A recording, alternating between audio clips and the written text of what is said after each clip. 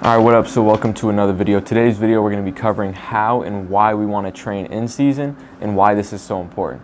Now first things first is team practices are meant to develop the team, not the individual.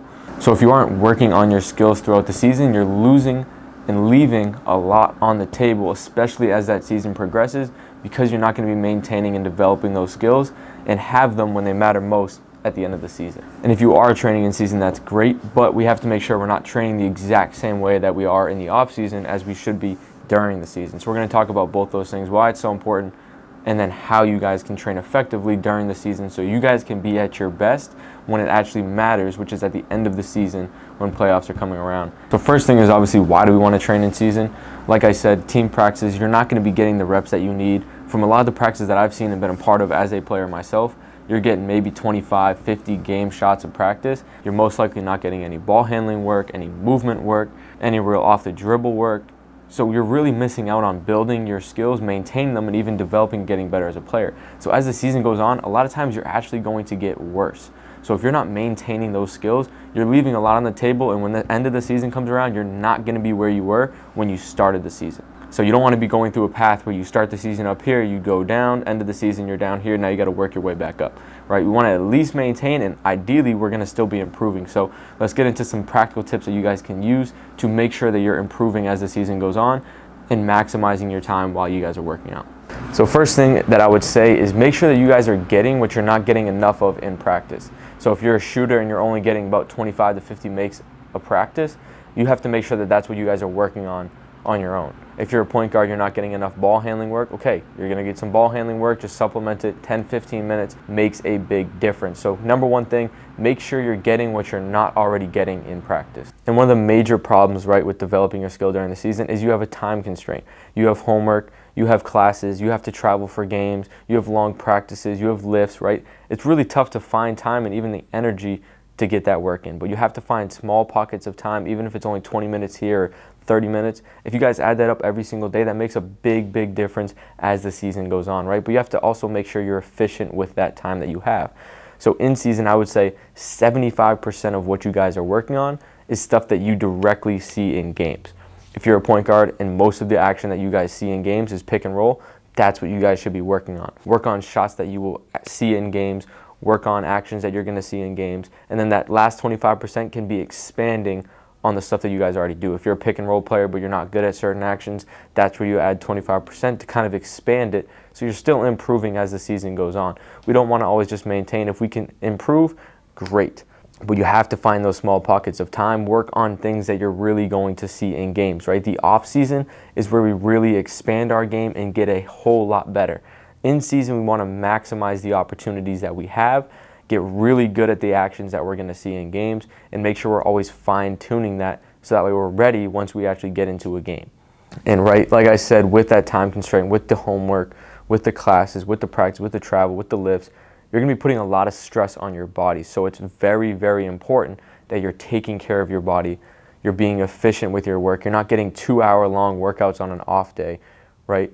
There's a lot of, especially if you guys are a high minutes player, you're playing a lot of minutes, you're putting a lot of stress on your body. You have to be as efficient as you guys can, put the least amount of stress on your body as you can, but get the most out of that work as you possibly can.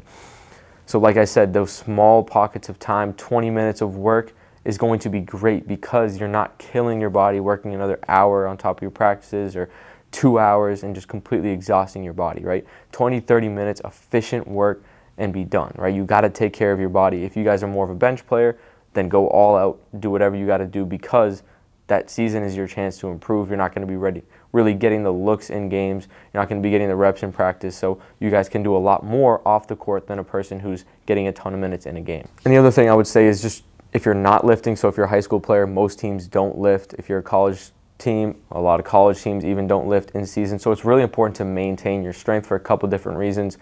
As the season goes on, there's a lot of conditioning, so your strength levels might start here at the beginning of the season, and as you guys go on, that strength's going to decrease. And then once playoffs come around, you're actually probably going to be at your worst. You're not going to be very strong, you're not going to be very explosive.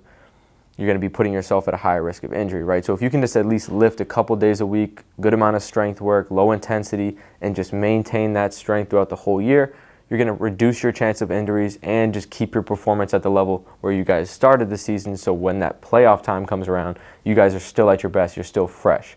And the other biggest thing I would say is film study. This is where you guys can see opportunities that you're not seeing in games. If, like I said, you're a player who gets a lot of pick and rolls, you might see that there's more opportunities to score that you don't really see on the floor. There's more opportunities to get your shot off. And then every game you just kind of build on that, right? You guys spent the whole off season working on certain skills, building your ability as a player.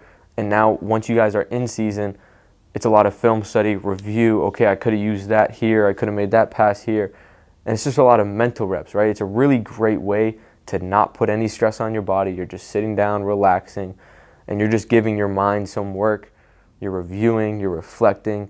You're going to be learning a lot without putting a lot of stress on your body, right? That's one of the most important aspects of training in season, is being efficient with your work and not just killing your body every single time. If you only know how to go hard and you only just every single day you're just killing your body, extra work, as soon as the game comes around, you're going to be fried. You're not going to get much out of the game. So it's got to be really efficient, tactical work where you're getting a lot done without putting a lot on your body, right? So film is one of the best ways that you guys can possibly do that.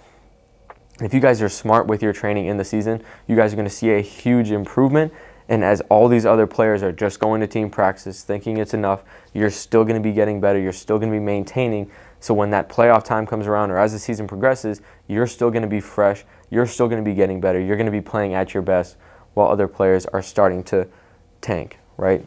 And that's the difference between the great players and the average players. The great players find time to put in work on their own, continue to improve, stay fresh, and work smart, right? I posted that last video a couple days ago about how to train smart for basketball, how to be efficient with your work. That kind of ties into this as well.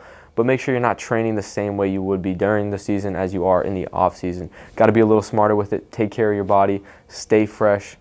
And if you guys are playing this season, don't take it for granted. And I hope you guys perform at your best. Appreciate you guys for watching. We'll see you guys in another video soon.